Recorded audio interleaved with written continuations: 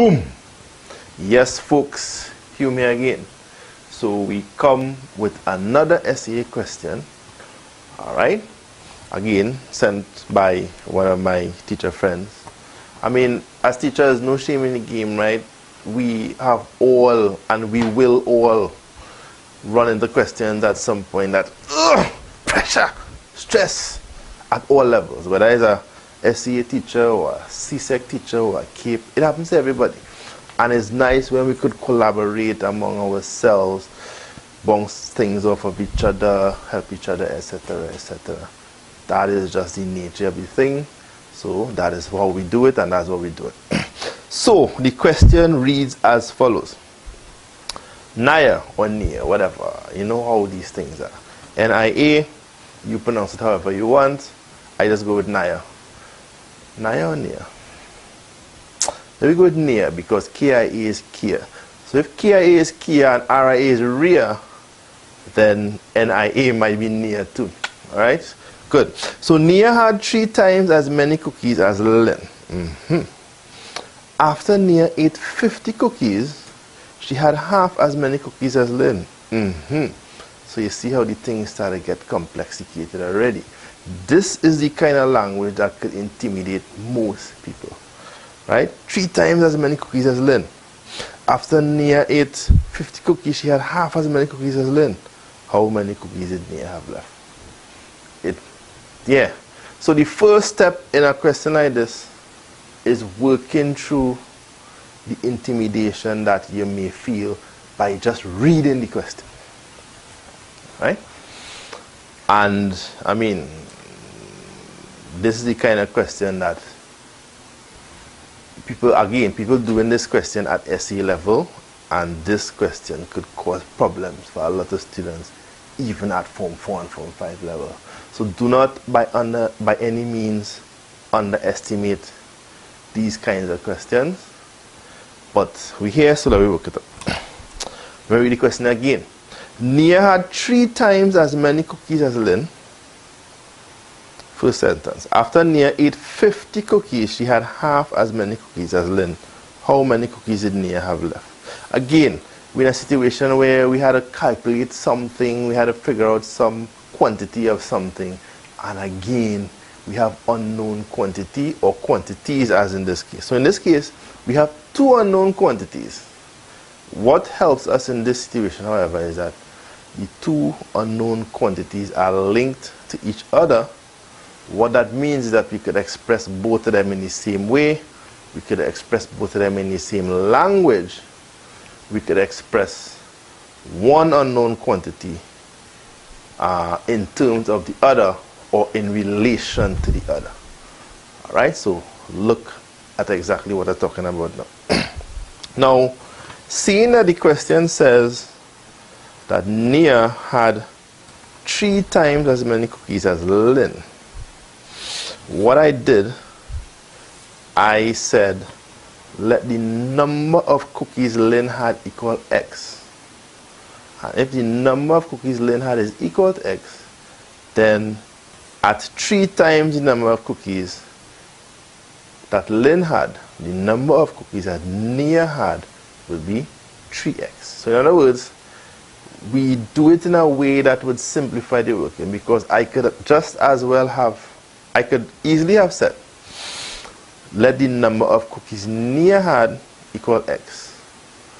In which case, because Nia's cookies is 3 times Lyn's cookies, if I let Nia's cookies be x, then Lyn's cookies will be x over 3, because you have to maintain that relationship of the multiplication by 3. Alright? So to make things simpler, I let the number of cookies Lyn had be x, which means then that the number of cookies Nia had is 3x. So even at the point of assigning the variables, this question could become a little tricky in terms of how we go about solving it. So, we go in. So, if the number of cookies that Lyn had, sorry, is X. So, my working is as follows. right? So the number of cookies Lyn had equal x, and if the number of cookies that Lyn had is equal to x, and Nia had 3 times as many cookies as Lyn, then the number of cookies Nia had will be equal to 3x. X, 3x. So even though we have 2 unknowns, in that we don't know how many cookies Lyn had and we don't know how many cookies Nia had, because they are related by this factor of 3, where Nia's cookies is 3 times Lyn's cookies, we could express both of them in the same kind of way. So if the number of cookies Lyn had is x, then naturally the number of cookies that Nia had will be 3x. Now, the question says, after Nia ate 50 cookies, she had half as many cookies as Lyn. How do we express that in mathematical prose? Alright? After Nia ate 50 cookies. So if Nia ate 50 cookies, this is what we will write to represent that. 3x, which is the amount of cookies that Nia started with, and you eat 50, so you take away 50. Right? So 3x minus 50 is the mathematical expression of the sentence where they said that Nia ate 50 cookies. So after she ate 50 cookies, the number of cookies that she had left was half as many cookies as Lyn had. Good? So in other words, when she started off with 3, she ate 50, and the amount she had at that point is half of the amount that Lyn had at the beginning. So this is the equation.